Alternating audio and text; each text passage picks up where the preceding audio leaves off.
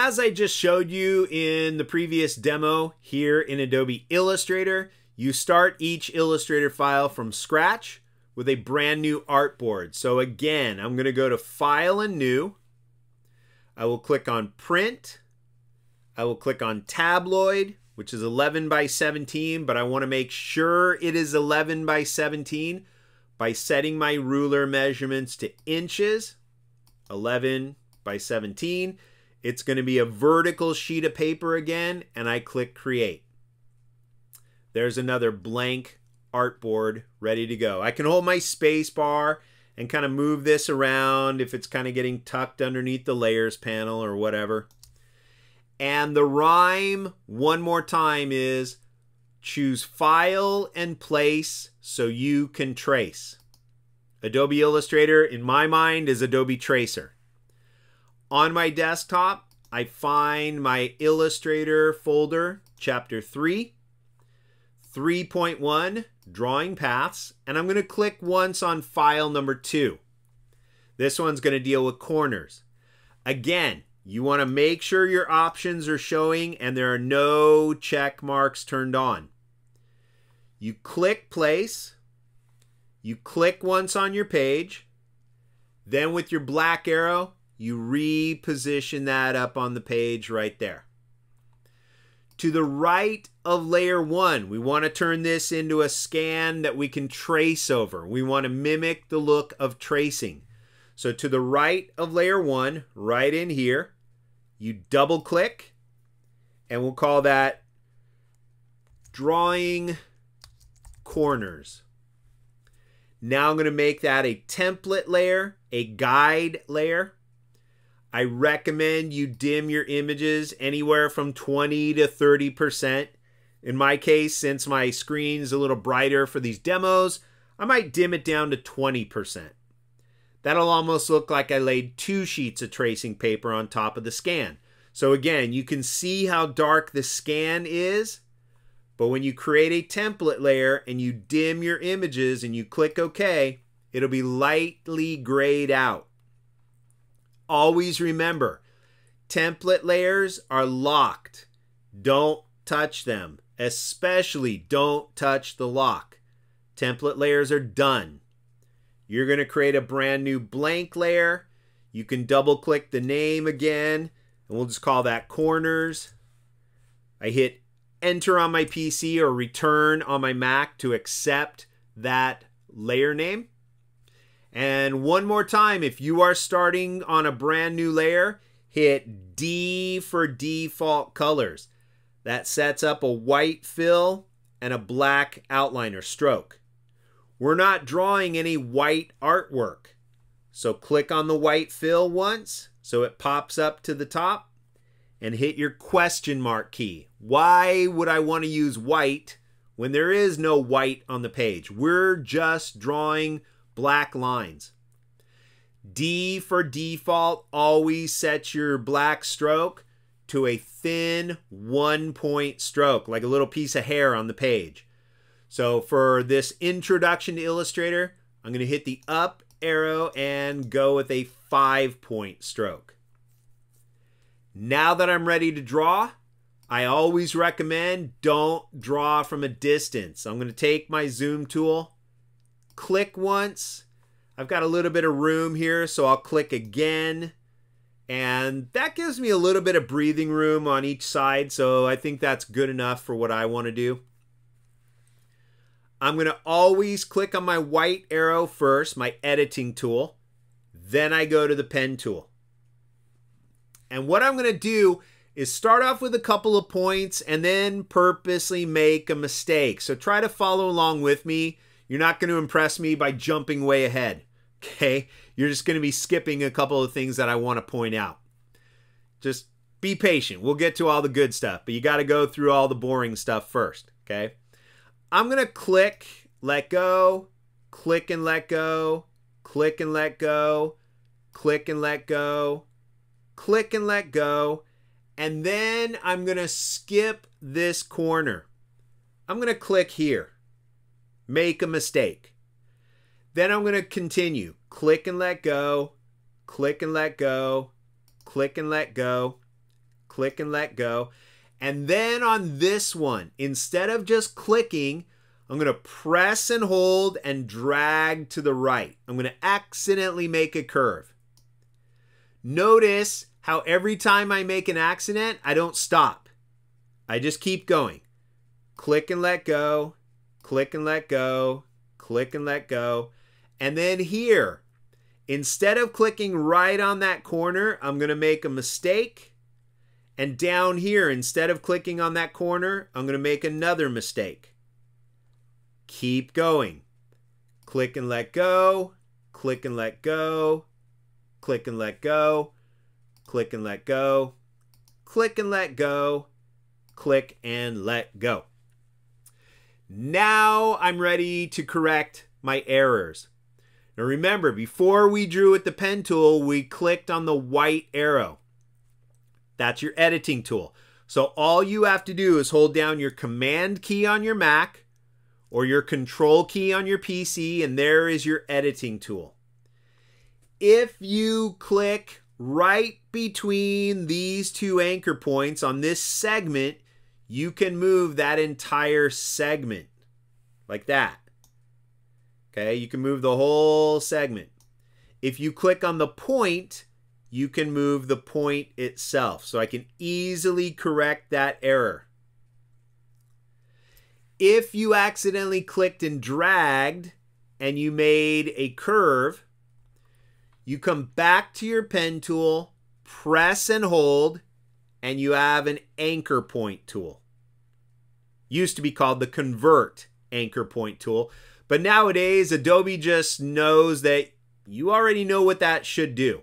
Well, I'm telling you, if you don't, it converts anchor points. So now I come right down to this curve, click, and it converts a curve back into a corner. Very simple to use. I come back to the anchor point tool, press and hold, and I go back to my normal pen tool. Now notice we have a line that is currently active. We can see all the anchor points. In the bottom right of your pen tool, you will see a little asterisk sign. That means it's ready to start drawing new stuff.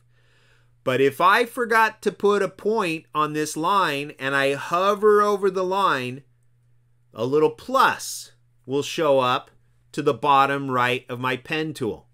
That is your Add Anchor Point tool. So now I can just click and add a point. Hold my Command key on my Mac or Control key on a PC, and there's my white arrow, my editing tool, and I can just push that point back up where it belongs. So if you make mistakes, they're very easy to correct. Don't stop and delete it and start all over again. We're humans. We're going to make mistakes. But we also have the Command key or the Control key to correct those mistakes. So I'll hold Command on my Mac or Control on my PC and click once to deselect. Let go. Hold my space bar and I'll push this up. And it says after creating the first curve, you're going to hold your Option key on a Mac or Alt key on a PC only when starting each new curve. Okay, so right here, I look at the distance before I draw. That's pretty short. So 30% of that's going to be pretty short. I click and drag up and to the right, short line for a short curve, let go, move away. Now at the end, it's going down and to the right, right there. The next curve starts from a corner. Anytime you are going to start from a corner, you have to hold your Option or Alt key. If you don't, let's try it. Let's not touch our Option key or Alt key. If I start here and drag up, it ruins the first curve. So I'm ruining my drawing almost right from the start. So if that happens, Edit menu, undo. I know I'm starting from a corner, so I'm going to hold my Option or Alt key. Now when I'm holding that key, I click and drag up and to the right. I let go of the mouse and the Option or Alt key. You only hold them at the beginning, not over here at the end. This curve goes up, comes down to the right. So without touching my keyboard, I'm going to press and hold and continue to go down and to the right. Right there. The next curve starts from a corner. That's when I hold Option or Alt key. Now I click and drag up and to the right because the next curve goes up to the right. I let go of the mouse and the keyboard. I do not hold any keys when I'm at the end of my curve. It's coming down and to the right. So I press and hold without touching the keyboard and continue down and to the right until I've bent that curve. And now I have one more. It starts from a corner. You only hold your Option or Alt key when you are starting from a corner.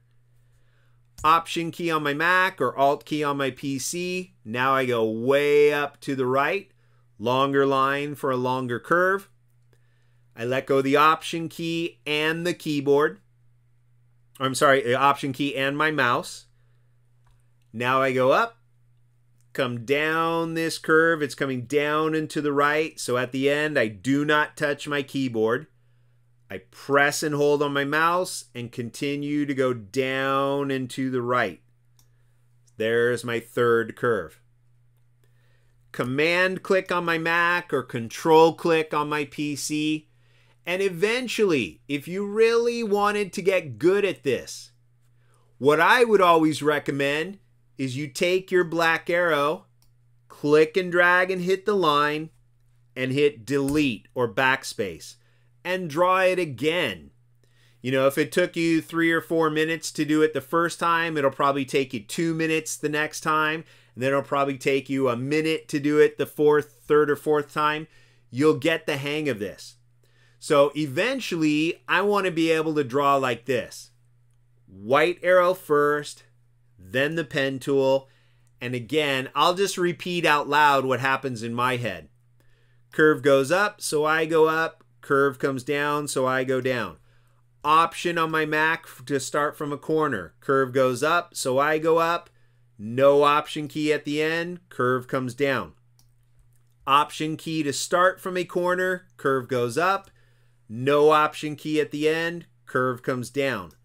Option key or Alt key at the corner to start. No keyboard at the end when it comes down. So eventually that stuff will just be kind of free flowing through your head, and you'll be able to repeat those commands quicker and quicker. But only if you want to try it. If you want to do it once and you think you got it, great. If you're a little shaky at this, I was too, do it again. Command click on my Mac, Control click on my PC, space bar for the hand tool, and I'll push this up. Maybe move my layers panel out of the way a little bit. And I'll do it again. From here, the curve goes up and to the right. I let go, move away. Now the curve is coming down and to the right. So I press and hold and continue down and to the right. I let go, move away. I'm tracing the black line. So I'm going to follow that. The black line goes up and to the right. So I'm going to press and hold and go up and to the right. The next curve starts from a corner. That's when you hold your Option or Alt key, when you are starting from a corner. Option or Alt key to start from a corner. Now the curve comes down to the right. Let go of my mouse and the Option key or Alt key. The curve comes down. Now it turns and goes back up. So I'll press and hold and go up. I let go of my mouse. Notice it did make that curve, but I didn't quite go up high enough for the next curve. So I'll just come back, press and hold. I'm not holding the Option key because that's not a corner. Press and hold and go up a little bit higher for the next longer curve. I'm ending on a corner, not starting, so I don't hold my keyboard here. This wave goes up and comes down to the right. So I press and hold and continue down and to the right. Now when I come back, the next curve starts from a corner. That's when you hold your Option or Alt key. Curve comes down to the left. I let go of the mouse, let go of the Option or Alt key, and I follow that curve. It's coming down, turning, and going to the right. So I press and hold and continue going to the right. Like that. Now the next curve starts from a corner. That's when I'm going to hold Option or Alt key. The curve slightly goes up to the left. I let go of the mouse, let go of the Option or Alt key, and I follow the rest of the curve. It's going up, up, turns, and comes down to the right. So I'm going to press and hold and continue going down and to the right. The last curve starts from a corner. So I'm going to hold Option or Alt key. The curve comes down and to the left. I let go of the mouse, let go of the Option key, and I follow that curve. It's coming down and turning and going to the right. So I'm going to press and hold and continue going to the right. And there we go. Command click on my Mac or Control click on my PC, and we will deselect that line. Space bar for my hand tool, and I'll push this up. And it says, remember, hold the Option or Alt key only when you are starting each new curve. Okay, so notice I'm not doing anything here. That's just the end of the line. So I'm going to draw this again with the steps that are kind of going through my brain. If the curve goes down to the right, I click and drag down to the right. When the curve comes up to the right, I click and drag up to the right. The next curve starts from a corner, Option or Alt key. The curve goes down to the right, so I go down to the right. Let go of my mouse and the Option key. Don't touch the keyboard at the end of a curve, and it's coming back up to the right. I only hold my Option or Alt key at the beginning when I'm starting from a corner. The curve goes down to the right. I let go of my mouse and my Option key. I do not touch my keyboard at the end of a curve, and it's going back up to the right. Right over here, this straight line starts from a corner. Remember, with straight lines, you don't click and drag. So I'm just going to hold my Option or Alt key and click to start a straight line. Don't touch the keyboard at the end. Click to end a straight line. Option or Alt key because I'm starting from a corner. Click and drag up because the next curve goes up. Let go of my mouse. Let go of my keyboard. Don't touch the keyboard at the end of the curve where it's coming down and to the right. So I'll press and hold and continue down and to the right. The next segment is a straight line, and it's also starting from a corner. So I'm going to hold Option or Alt key to start from a corner. If it's a straight line, you don't click and drag. You click, let go of your mouse, let go of your keyboard. Don't touch the keyboard at the end of the line. For a straight line, you click. Now the last curve starts from a corner. That's when you hold Option or Alt key. The curve comes down. Let go of your mouse. Let go of your keyboard. Don't touch the keyboard at the end of the curve where it's coming back up and to the right. So you press and hold and continue up and to the right. Command click on your Mac, Control click on your PC, and now, oh, right there. Now, figure this one out on your own. Remember the rules for corners. So I'm just going to draw it quickly, okay, because I'm a little faster at this stuff. So I'll repeat the steps really quick. This is kind of how my brain works. Click, click, click. Option to start, no option to end. Option to start, click. Shift click for a horizontal. Option or Alt to start, curve goes down. No option or Alt key at the end when the curve goes up. Option or Alt key to start, click for a straight line. Shift click for a horizontal line. Click to continue a straight line. Click to continue a straight line. Option or Alt key to start from a corner and it goes up. No option or Alt key at the end and it comes down. Option or Alt key to start from a corner goes down to the left. No option or Alt key at the end and it goes down to the right. Option or Alt key to start from a corner and I'm starting a straight line, so I click, let go of my keyboard and click, don't touch my keyboard and click. Option or Alt key to start from a corner and it goes up to the right. No keyboard at the end as it comes down to the right. And there we go. Command click or control click on your PC. When you get to the end point, take a minute or two, get to the end point, or you could pause the video while you're drawing. When you are done, Command or control click on your PC and then hit Command 0 or Control 0 on your PC. Fit page on screen. As usual, when you are done, I just always go to my black arrow. It's like your move tool in Photoshop. When you are done, I do not need to see the scan that you've traced, so you click on your bottom scan, throw it in the little trash can at the bottom of your layers, and this is all I need to see.